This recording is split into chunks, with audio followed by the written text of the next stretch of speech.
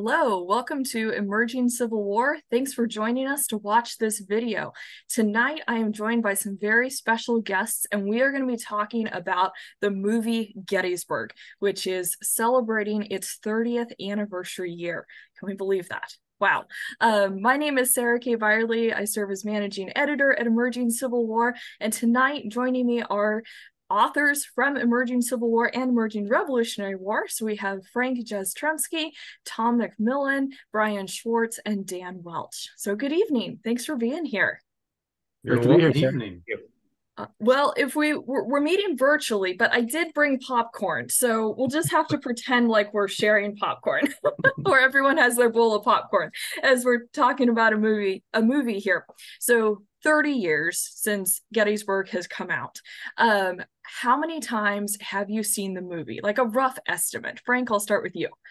Oh my gosh. I mean, do you count like starting off watching like the first day and then maybe not watching the rest of it and then maybe deciding to pick up and watching the second day? I don't know. I mean, definitely over a dozen times. And like I was briefly talking about, I mean, I've watched clips of it on YouTube, just scenes going back. And that kind of gives me the bug to watch it again, but too many times. All right, Tom, what about you? I'm really a nerd. I said to my wife, I told her about this question. I said, "What do you think 100?" And she said, "I think that's not enough." But if it was true, then 101 was last night in honor of this. But the movie, I'm such a nerd because it's really important to me. I had gone away from history coverage. I went to this movie on a Tuesday night in Pittsburgh in '93. I drove to Gettysburg 3 nights later. I've had the illness ever since. None of them, my book writing or any of this history volunteering stuff would have happened had I not seen that movie. So it really got me back into it. So I love it for that reason. That's really special. Brian, what about you? I'd say 12 to 15 times, and like Frank, uncountable clips since then. There are certain moments I really enjoy. Other sections I just buzz through and don't want to see repeatedly. Absolutely. We're going to get to some of those favorite scenes here in just a moment. Dan, what's your estimate for how many times you've seen Gettysburg? I'd put it in the dozens, quite a significant amount. But I would say that I probably listened to the soundtrack more than I've watched the movie. So if it's been listening to the soundtrack.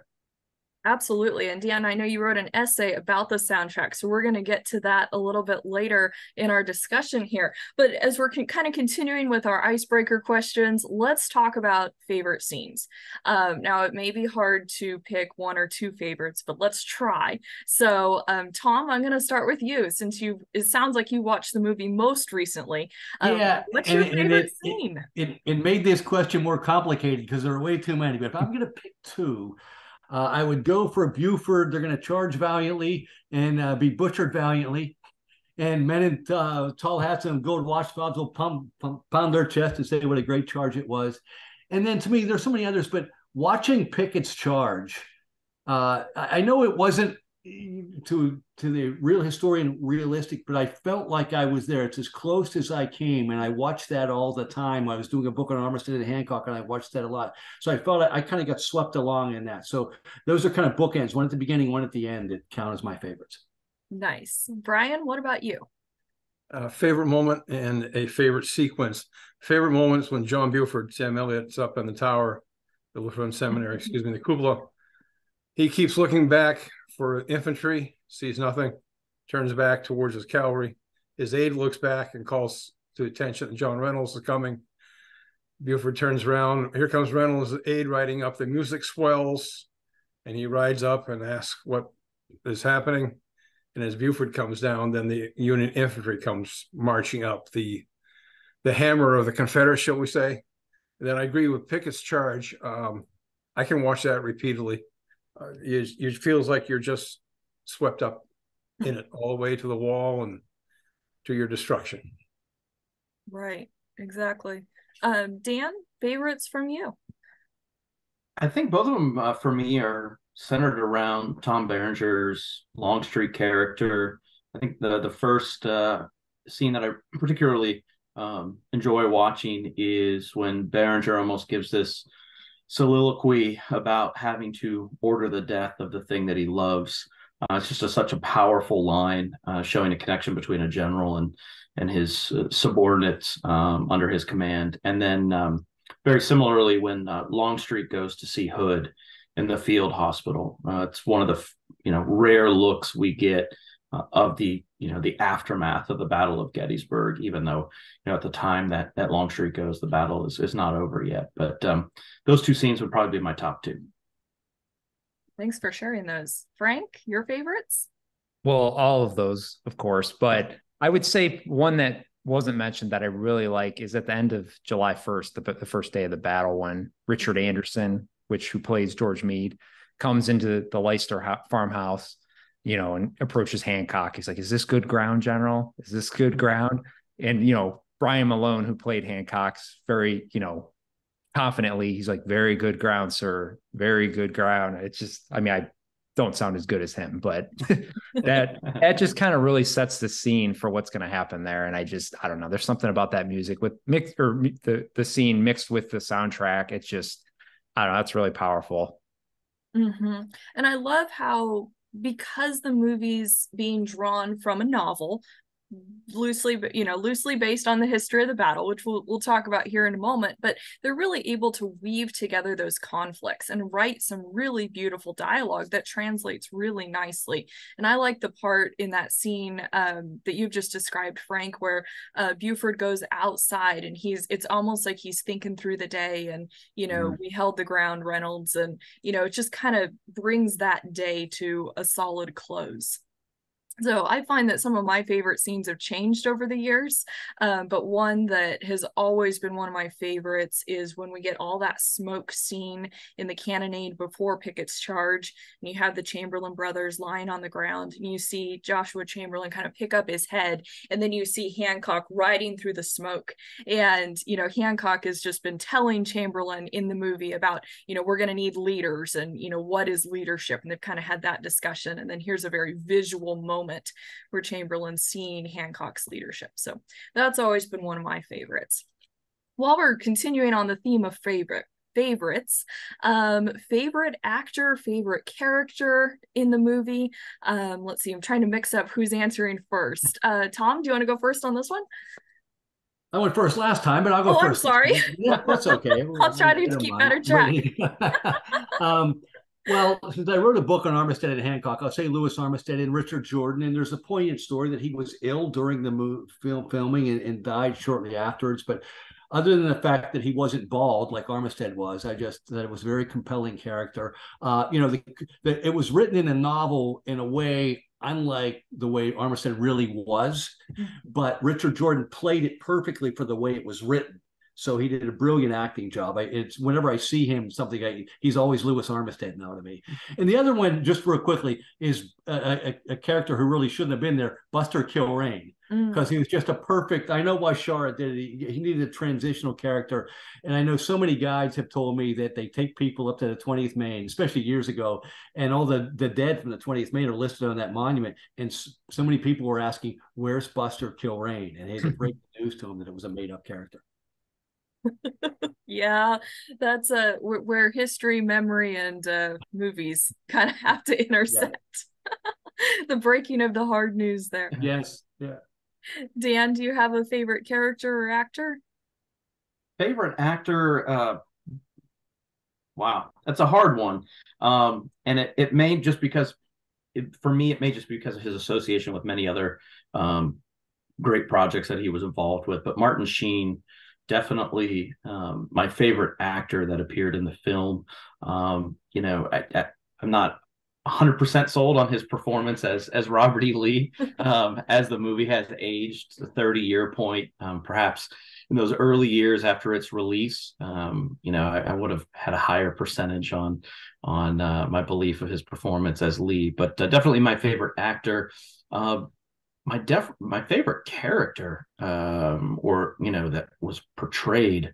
I really enjoyed the dialogue between Pickett and Kemper.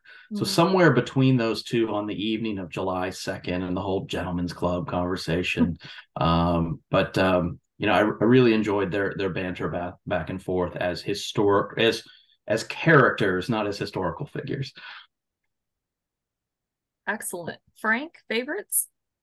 Well, obviously Chamberlain, Jeff Daniels is Chamberlain. I love Sam Elliott. I mean, I'm a huge Sam Elliott fan, but for not one of the people that don't appear as much on screen that had a big impact, I would say, is probably Brian Malone as Hancock. Mm-hmm. I mean, every time he's on the screen, it just gives this powerful sense of, he's in control, and he kind of captures the audience. And I've been able to meet him in person too, which is super cool. But yeah, I would say probably Brian Malone as Hancock. Like I said, Sam Elliott. I mean, I love Tombstone and some of there's a lesser known series he was in called Gone to Texas where he plays Sam Houston. Actually, it was a made for TV series. I like him in that. So I could go on and on, but yeah, I would say probably Jeff Daniels, Sam Elliott, Brian Malone are my up there. Excellent selections. And rounding off this part of the conversation, Brian, your favorites?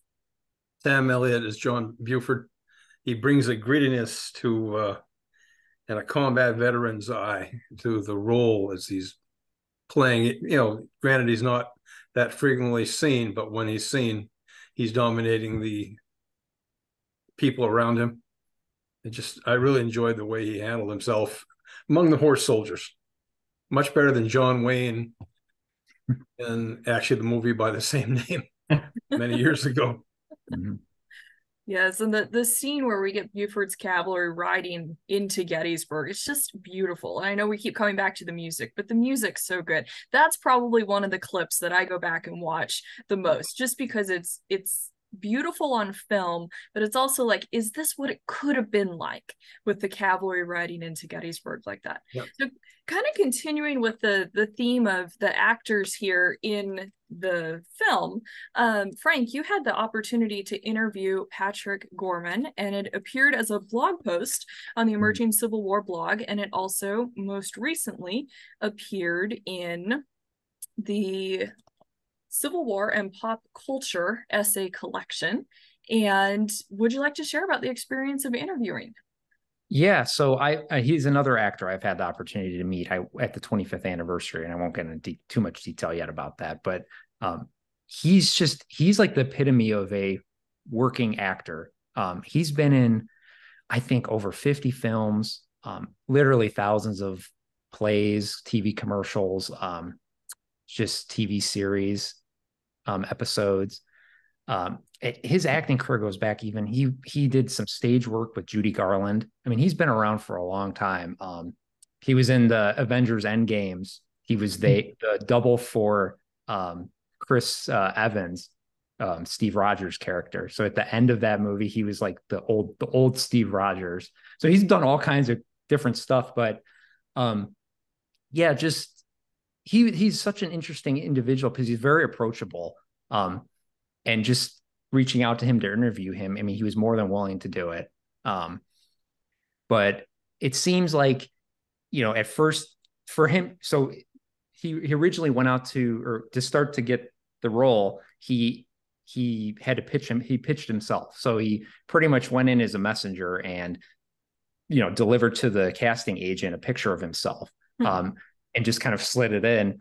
And they actually gave him a call. And he said that in the interview, he ends up talking about how they had a hard time finding someone to play the role of Hood. But he took it, he was more than willing to do it, and he did it. And I mean, I think he did a great job with it. I mean, Ron Maxwell ends up saying that a lot of his quotes from the movie are the most memorable. The whole rolling the rocks down on the hill on you. And he's another one, like I said, Brian Malone, he's not in the movie a lot, but when he is, he just captures your attention, and he's very memorable in the film. I think I mentioned in the interview that I did with him as well. He's super into like martial arts and Japanese calligraphy. And at one point he talks about when he's when he's filming Gettysburg, he's like there, I think he's at the Gettysburg Hotel, and he's doing Japanese calligraphy. It's like not something you picture General Hood doing while at night. I'm trying to think what else he really talked about. One of the things that I loved in the interview that you were able to highlight is just how seriously he took the history with the role. And, that he had done a lot of reading about Hood and that actually some historians had reached out to him after the movie. Yeah, he did. He did a lot of research and reading, which is good. It's the nice thing is I've heard a lot of the actors put in a lot of time and effort to really get to know these people. He said his best way of describing when he thinks of Hood, he thinks of attack. And that was his mindset of when he thought about him. And he kind of looked at him as like a tragic and romantic hero. He may not have necessarily identified with everything Hood believed in or stood for, but he did his best to kind of capture Hood's personality on the battlefield, or what he thought he would have been like. Like I said, a lot of, from what I've heard and read, Stephen Lang was kind of similar with Pickett, and Longstreet with Tom Berenger. That was another thing that Patrick Gorman had mentioned with Longstreet. He apparently Tom Berenger had made swords for all of his staff officers and other generals and presented them to them. So that's during the interview. I talked with Patrick about that a little bit. He got a custom sword from Berenger. So yeah, like I said, I've had the opportunity to meet him in person, and he's very personable and just, he loves the fans. I mean, he loves engaging with them. He will always point to the right. Whenever you get a photo with it, everybody wants him to point to the right. He willingly does it every time. Yeah, gone to the right. I know that. Well, that's unfortunate. They kind of cut out some of the hospital scene, the original hospital scene he was in. It sounded like they had it like the uncut version. They have a longer him in the hospital, and I think they ended up cutting some of it out. I just would wish we'd have seen more of him on the screen, because he does a good job playing Hood, even though he's much older than Hood. And, Hood is a little taller. I think Hood was like almost 6 foot or something along those lines. Gorman's a little shorter than that, but yeah, I mean, I think he did a wonderful job. And it was, like I said, it was a wonderful opportunity meeting him and kind of talking with him. That's really special, and I'm so glad that you were able to do that interview and share it with the emerging Civil War community. Another essay that's in the Civil War and Pop Culture collection is one that you wrote, Tom, and you were sharing about Gettysburg Reconsidered and kind of your introduction to the movie and how your thoughts around it have evolved in your historian journey. Could you take us through some of that? Yes, Sarah. As I was mentioning earlier, I'd always loved history, but life and career sometimes gets in the way, and I had not been involved very much. And I went to the movie by myself. You can't really get a lot of people to say, "Hey, I'm going to watch a 4.5-hour movie on the Civil War." But I came to Gettysburg 3 nights later. I got the bug, and I've been there ever since. But for the criticism early on, and a lot of park rangers did this too. They would criticize the movie for being inaccurate. And if you look at it, it's based on a novel. I mean, Michael Shara never said he was writing a scholarly history of the Battle of Gettysburg. The word novel is in the subhead. So shame on us. It won the Pulitzer Prize for fiction. Shame on us for thinking it is. Once it gets to the big screen, those things are very powerful. But what it did for me, it got me to start studying underneath it. And I found a lot of things in the movie were wrong, but I'm not offended by that. It was a Hollywood movie, but you can find out if you want. That led to my book on Armistead and Hancock, but where it's really romanticized in the movie. But there's a lot of that. But I think for a lot of people like me, who it got them into studying and finding out the real story, and you still appreciate the movie and the novel, but you put it in context. And again, the movie makers, that wasn't a documentary. It wasn't supposed to be. So it's just it. I'm just afraid big screen is so powerful that people see things on the big screen and they think they're real. And the biggest, one of the biggest historic flaws of the movie is the quotes. I mean, that's what Shara did. He tried to put words in these guys' mouths that they might have said in that context, but people think they really did say them. And it's good to me for the way I was able to write a book about it. I mean, when I did Armistead and Hancock, but I think that's it. But it's still very important. And I think it remains important to this day. I live half the time in Gettysburg now, and this weekend coming up, it's a big celebration here. A number of the actors are going to be here. Tom Berenger is going to be here for the first time, maybe since he made the movie. And people are excited about it. They're going to have panels with the actors. So it still means a lot to people. Mm-hmm. Absolutely. And I think that's the beauty and the challenge, like that juxtaposition, if you will, that tension that we get with the movie, is giving us that inspiration from the history. And that's, that's where we find it. And adding so much to the inspiring and those scenes that just make us kind of catch our breath is the music. A wonderful soundtrack, an excellent score. Dan, you wrote about your connection with the soundtrack going back to cassette tapes, and then all the other times you've listened to it, also in an essay published in the Civil War and Pop Culture book. Do you want to share about that? Yeah, so my early connection with the movie, was a family trip, one of many. We happened to be there while they were filming scenes from the movie. We headed back out for another family trip the following year. The movie was out at that point, and the soundtrack was available on cassette and being sold in many of the gift shops in and around Gettysburg at the time. So it was kind of one of those mementos. Every family trip, we had a few more mementos come back from Gettysburg, and that was one of them. So I for whatever reason, I didn't know my journey ahead as a professional musician and music teacher. But I was kind of hooked to the soundtrack. We listened to it once through in the station wagon on cassette, and the next 5+ hours, just flip it over, eject, flip it over, eject, and much to the chagrin of everybody else in the station wagon on that long ride home.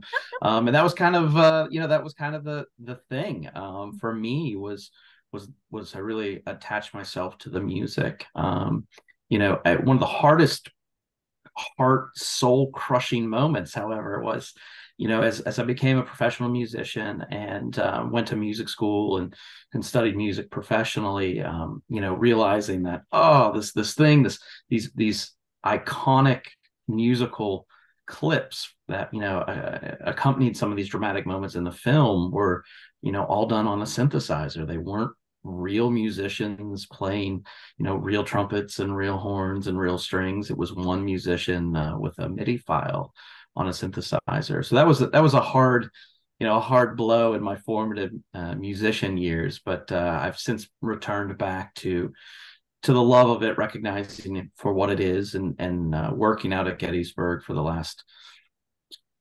16+ years now.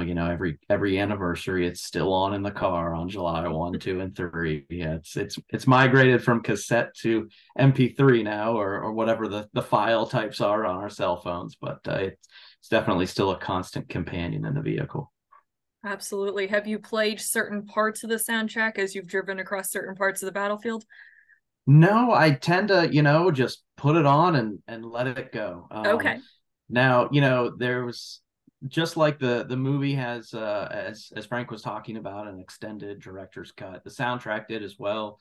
The soundtrack was incredibly popular when it came out. Several years after the movie came out and the soundtrack was released, there was still a large demand for the soundtrack. So they released a second soundtrack called More Songs from the movie Gettysburg, and that had a lot of the period music that was performed in the film instead of just some of the main themes on synthesizer. And then there was still a clamoring for that, and a 2-disc deluxe special edition anniversary celebration type version of the Gettysburg soundtrack with even more music that was included. So for me, it's you got to go with the full thing. If I'm gonna sit down and watch it, like Frank was talking about, I'm watching the director's cut. I'm not watching the original theatrical release. And if I'm going to listen to the soundtrack and let it play as I drive, it's going to be the fully loaded 30+ track extended edition soundtrack version. So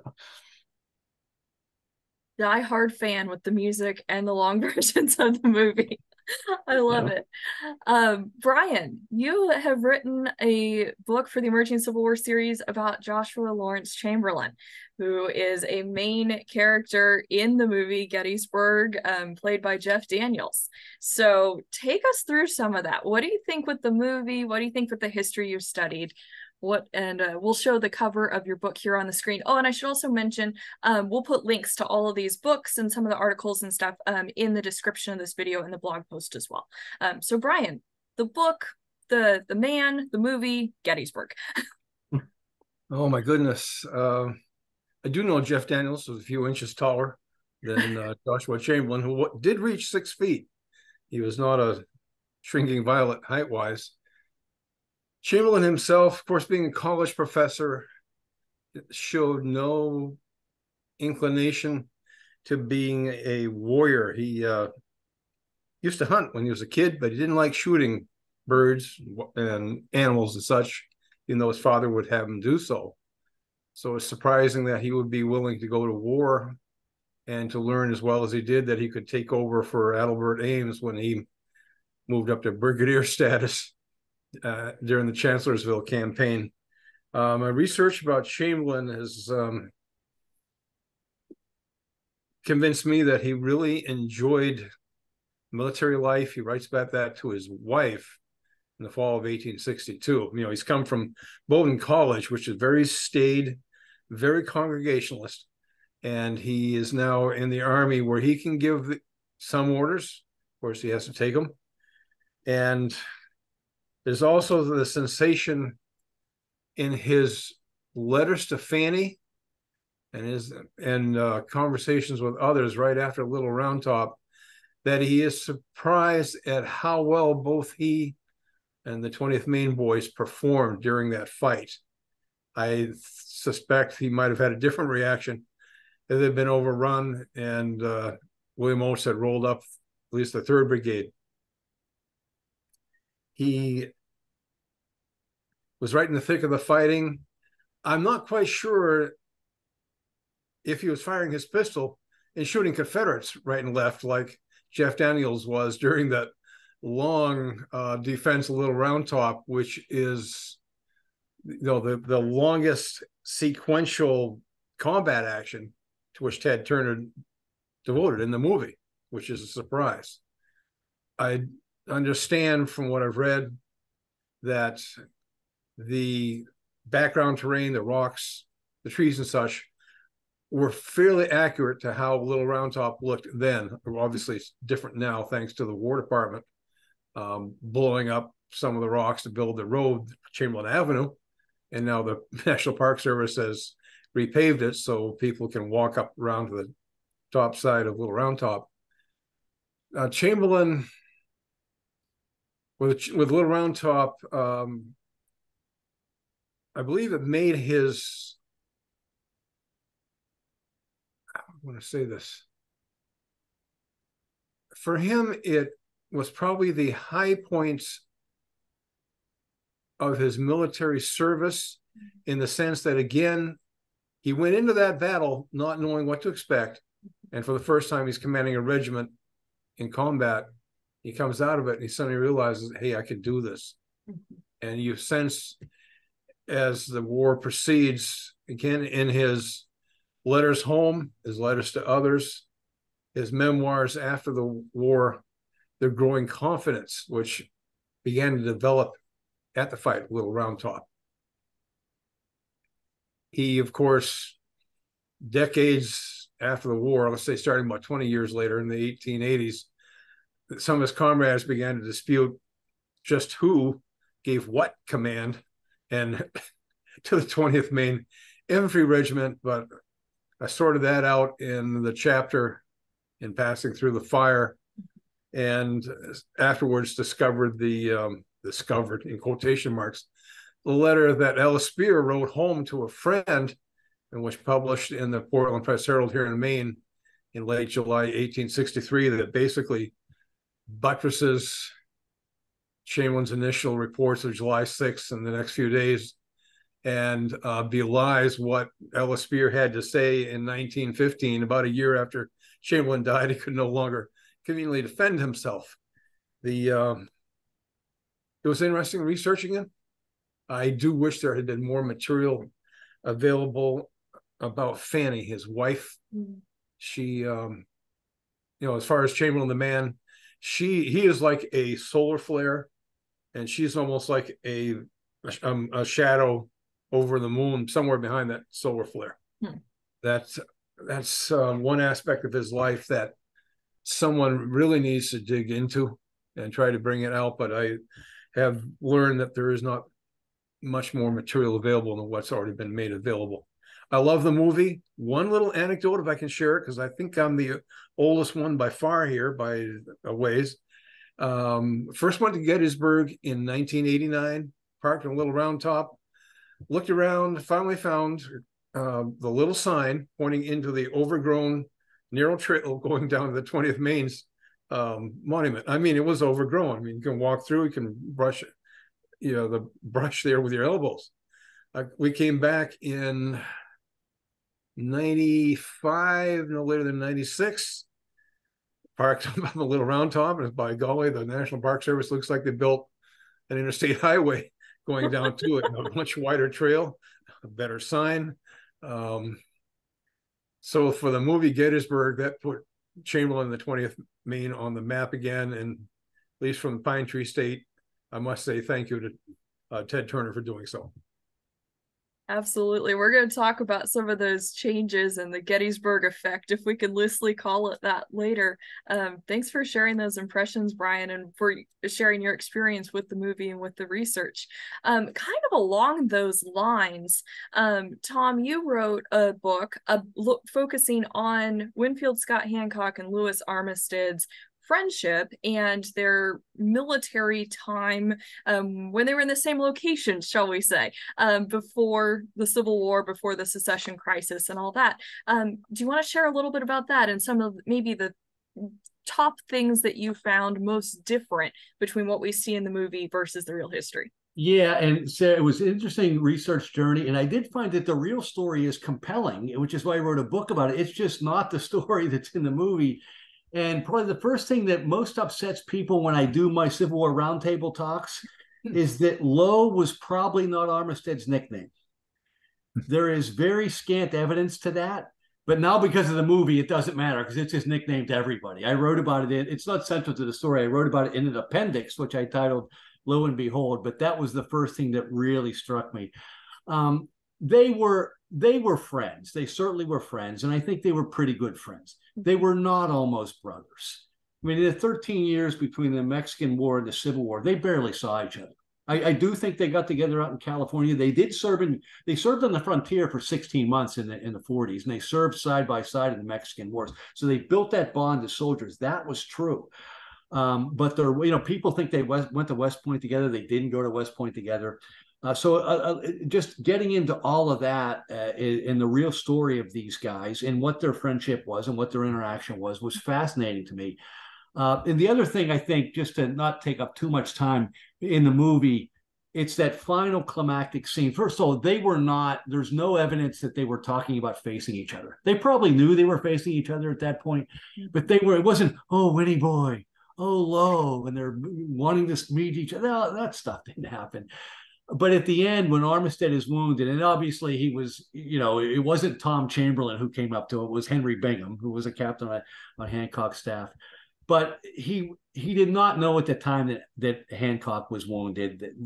That wasn't information that was available to him. But it made such a great movie scene. And maybe the biggest thing that other than the nickname that I think challenges people's thoughts on this was that phrase early in the movie when Armistead is talking to Longstreet in that long drawn out campfire scene. I was talking about the farewell out in California, and he quotes himself as saying, "When, so help me, if I ever raise my hand against you, may God strike me dead." There's no evidence that he said that. The only person who was at the movie or at that meeting was Hancock's wife, Elmira. She said, he did say, "May God strike me dead," but it was, "if I'm ever forced to leave the soil of my native state, should worst come to worst." So that was Michael Shara taking a quote that was there and really enhancing it. But when people talk who don't do the research, which is most people, talk about Armistead and Hancock, they always talk about that phrase. And when people come up and argue with me after my talks, it's about Armistead's nickname and that phrase, because they're sure that they saw that he said it. Right. And it almost encapsulates like how it was used in the fiction and then how it was used in the movie. Like it gives us that sense of brothers' war, which is a theme in so many Civil War films. So it's taking like that little bit of history that's true and then just making it so much bigger.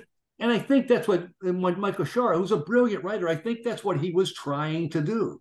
I think he was trying to, he had to take one example of friendship, of a brother's war, and this was it in Gettysburg.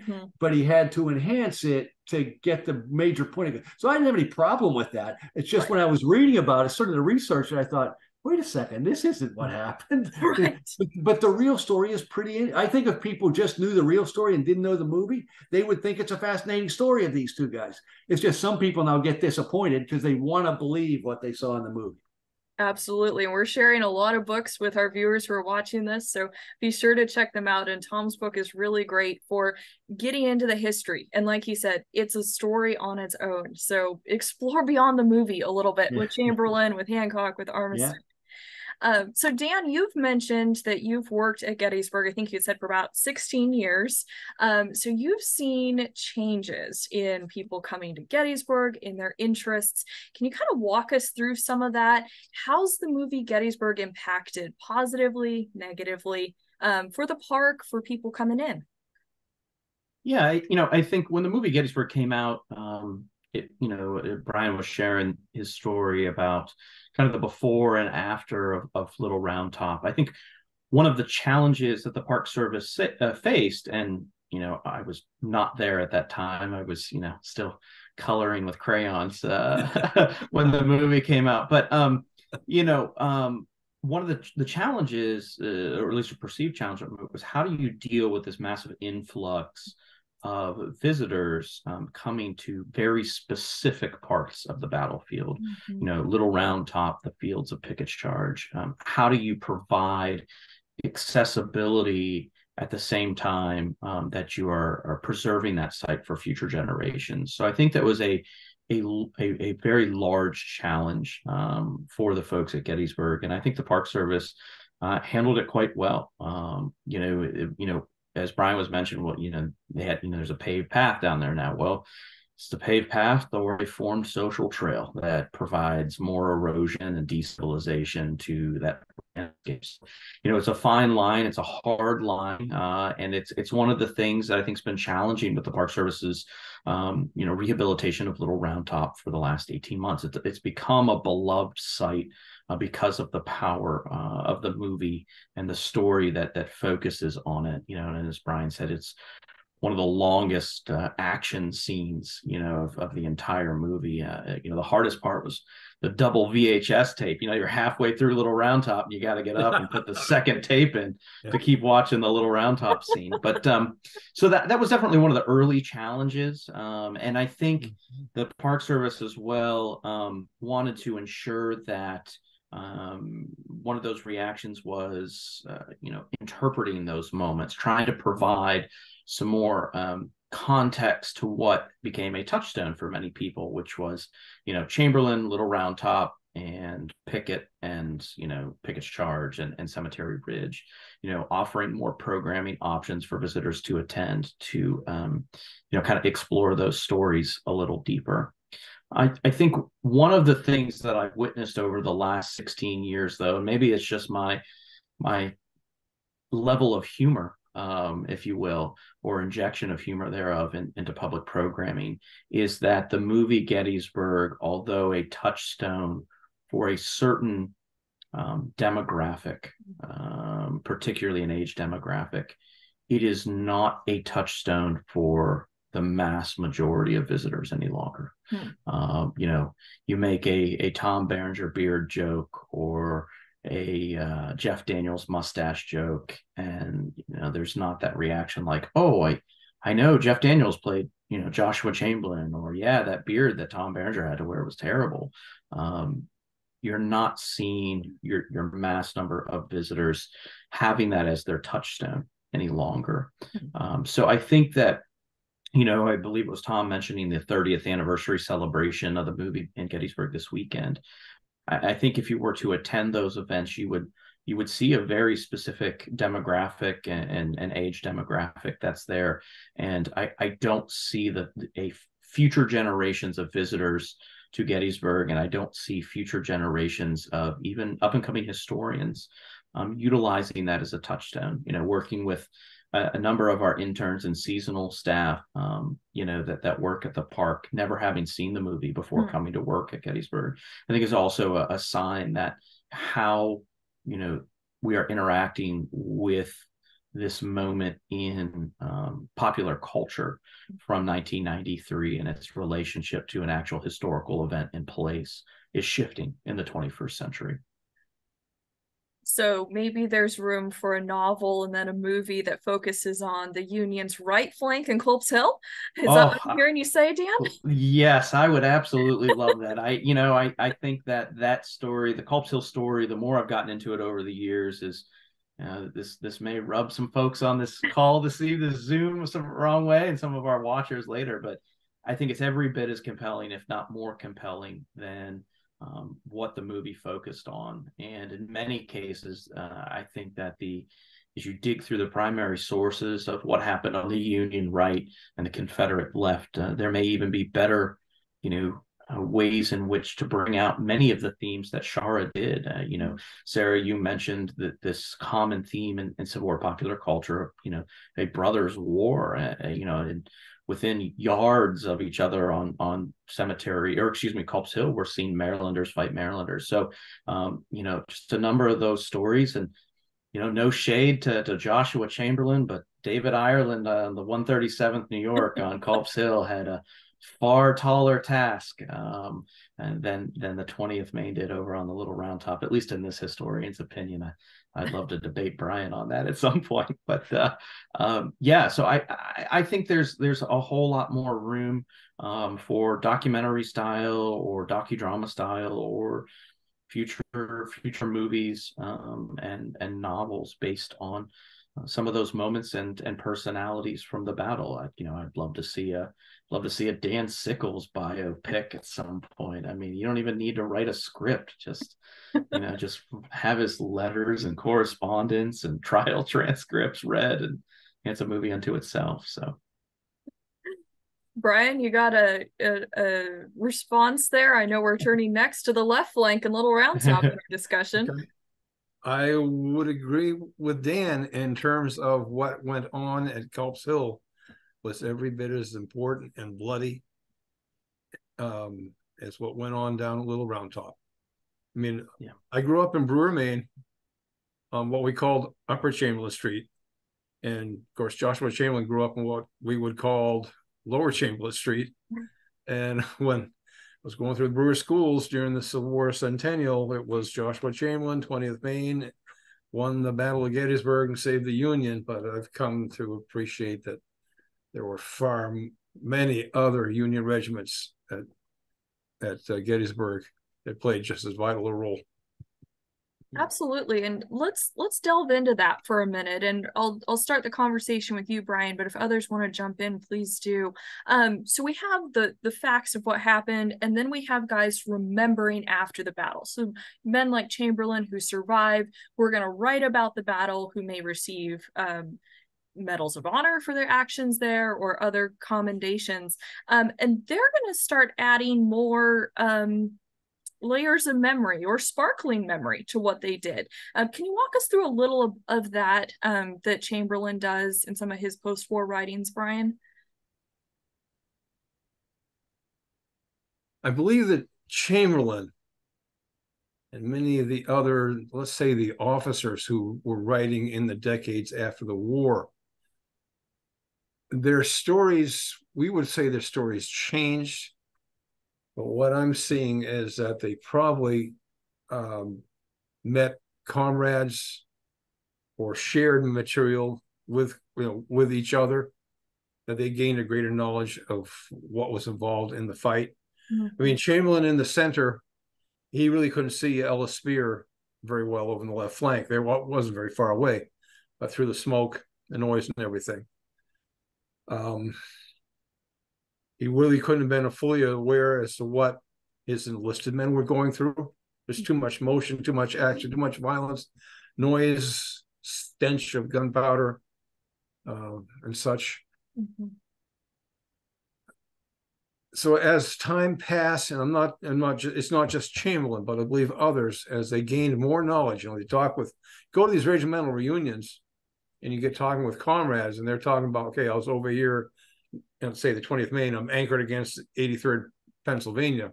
Mm-hmm. Well, that soldier there is going to be having different memories and experiences, and therefore memories, than the Andrew Tozier holding the national colors at the apex with Company F, or Ellis Spear out commanding the left flank.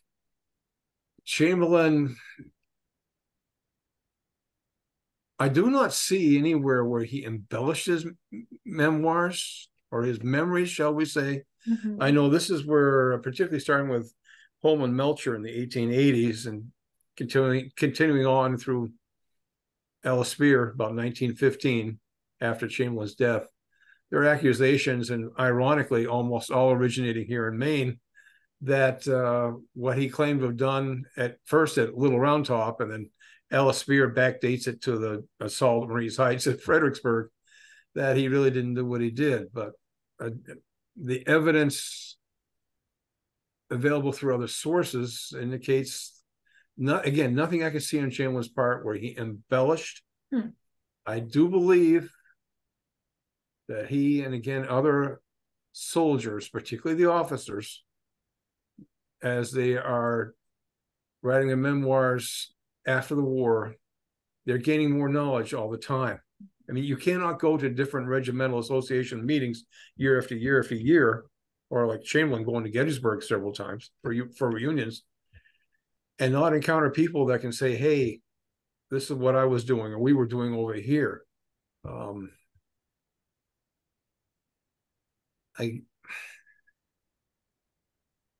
I'm comfortable with the memoirs that he left of Gettysburg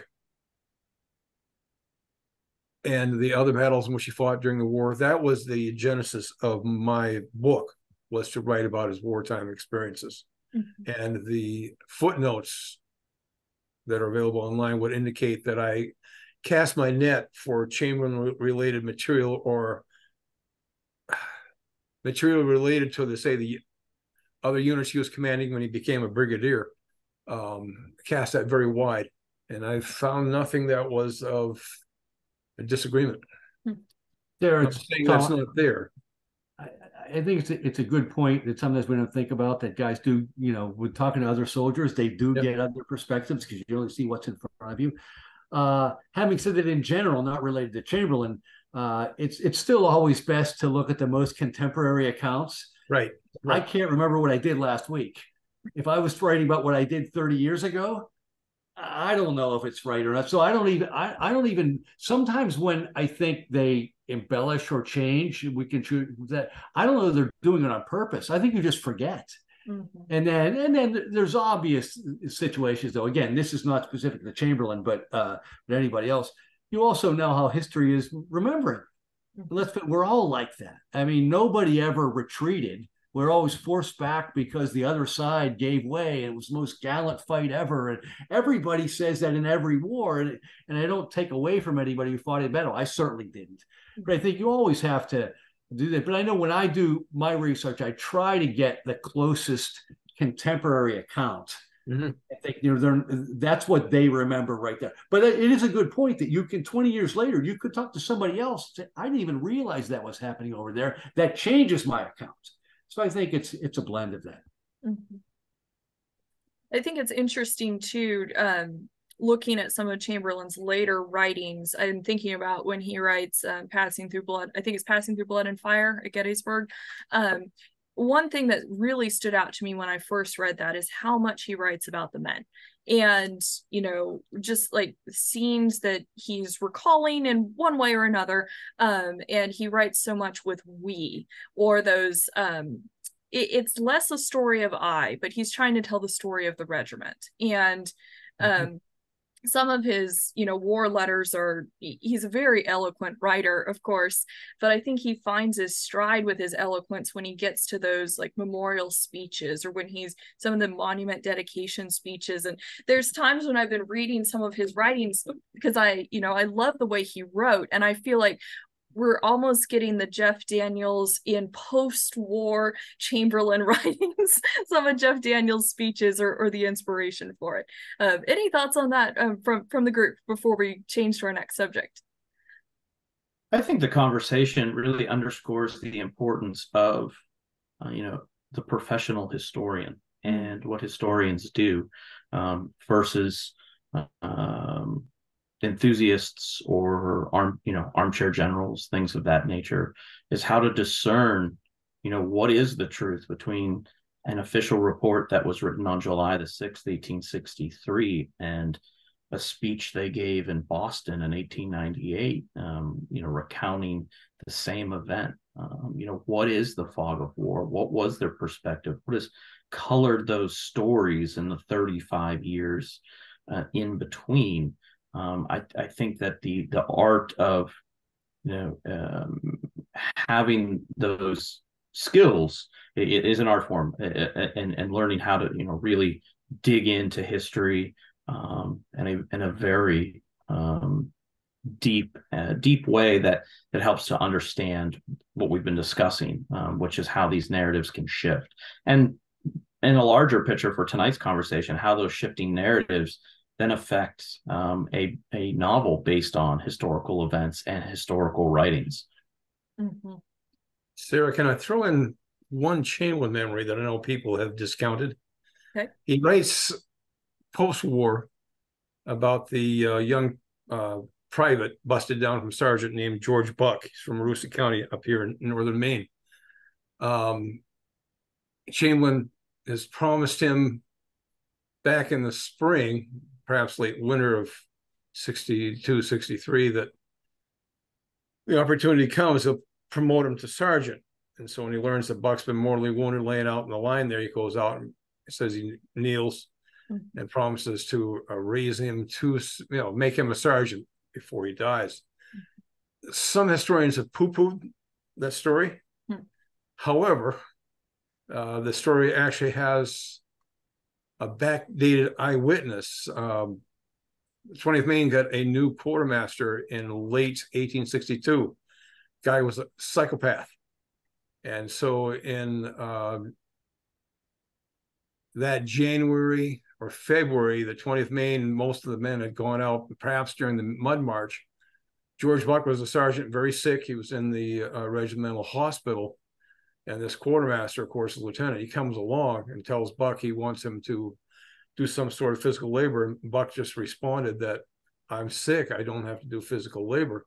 The psychopath knocks him down, then reports him to Adelbert Ames, who was not not friendly towards his men or caring for his men like Chamberlain was.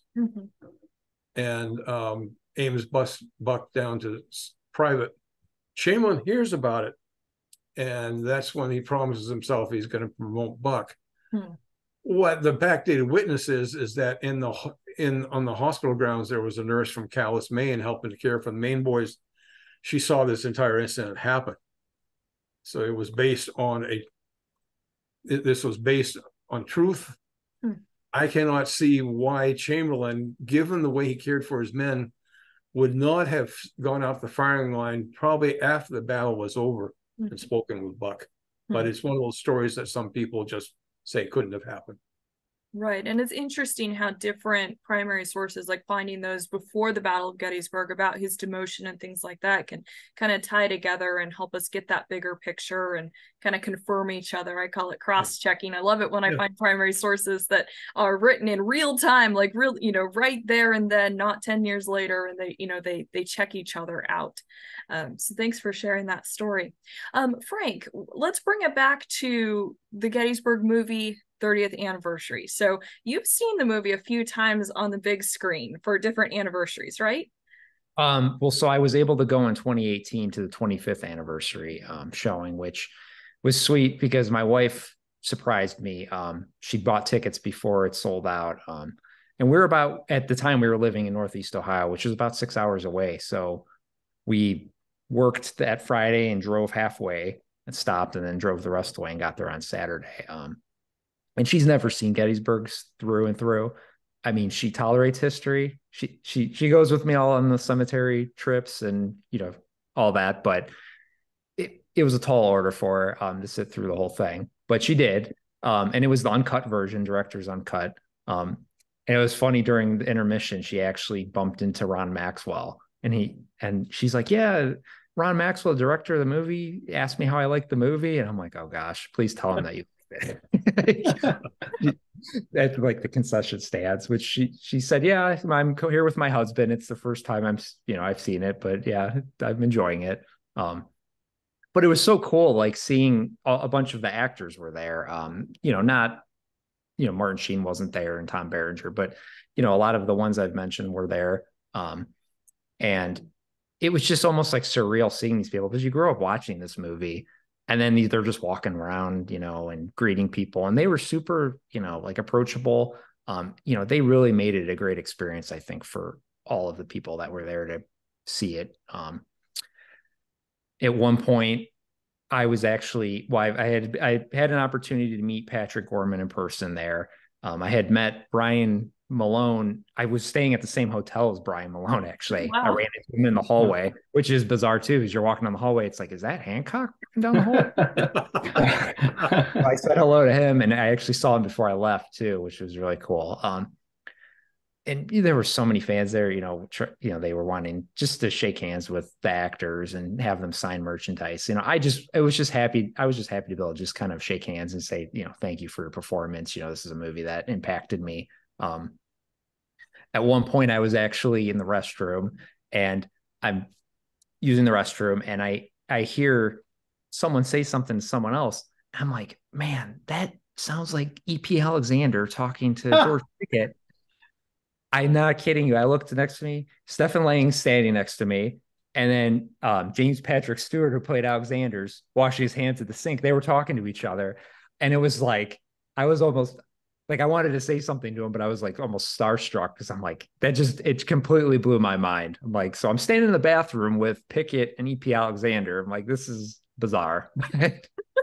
But yeah, it was just seeing it on the big screen with the actors there was just super cool. And then, I saw the director's uncut version, which was the first time I've ever seen it there at the theater where the original showing was at. It was super neat. But yeah, the overall experience, just, it's one of those things that, I wish I could make it to the 30th. Unfortunately I can't, but I'll never forget. It's a once in a lifetime type of thing. And your 25th movie anniversary is immortalized on a cover in part of the Emerging Civil War books. It's actually the Engaging the Civil War series on entertaining history, the Civil War in literature, film, and song. So if you're looking there on the screen for our viewers, Frank is in the photo. He's standing at the movie theater. I believe it's the Majestic, right?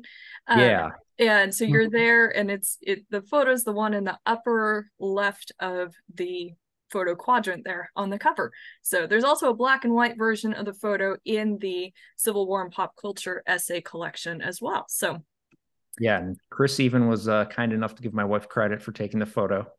There you go. Her name's in print as well. Yeah, I told her, she was excited about that. But I think that was right before we went in to watch it. But yeah, like I said, it was such a great experience.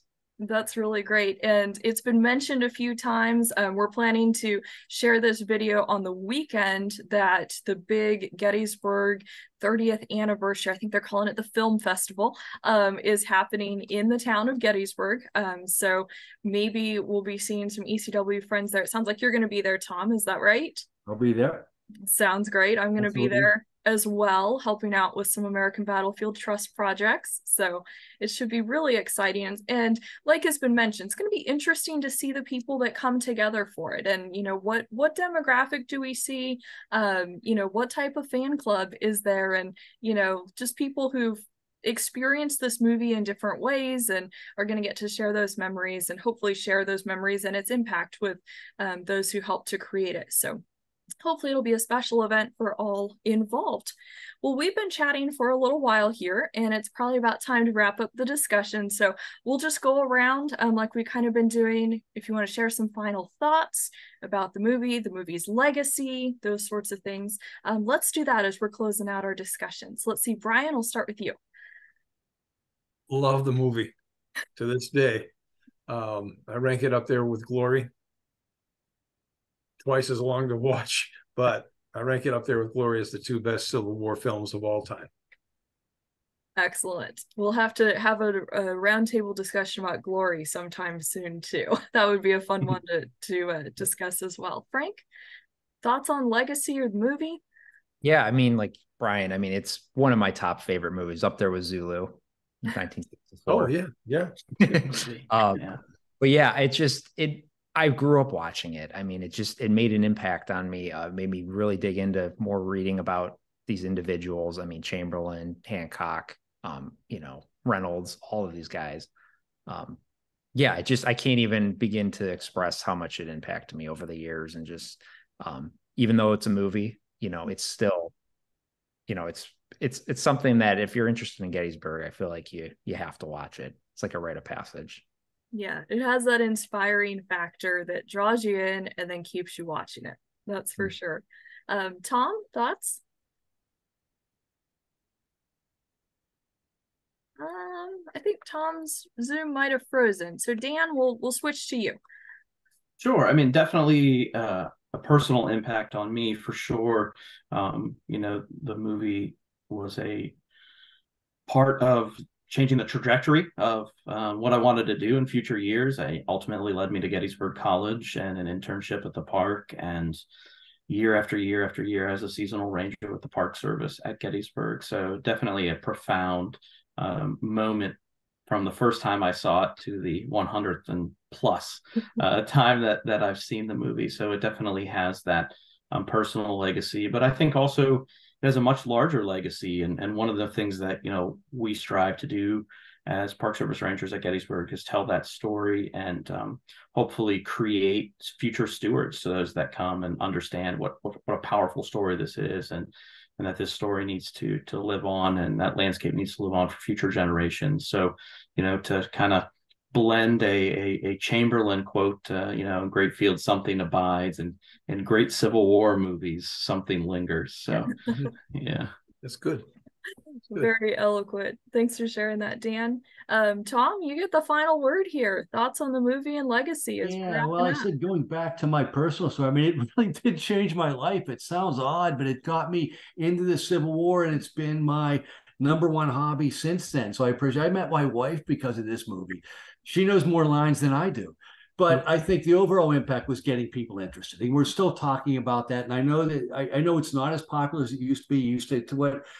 To what Dan said, used to walk in the shops here in Gettysburg, and they were all playing the movie soundtrack. I mean, those days are gone, but it still has an impact. I still would like people to see it, and even if it's just a certain generation that loves it, we love it. It impacted us, and I look forward to seeing all those folks at the Gettysburg celebration. I hope it continues, but it will always have that legacy combined with the Ken Burns series. That time, the golden era, I think, of Civil War visitation was in the 90s and early 2000s, and a big part of it has to do with the movie Gettysburg. Mm-hmm.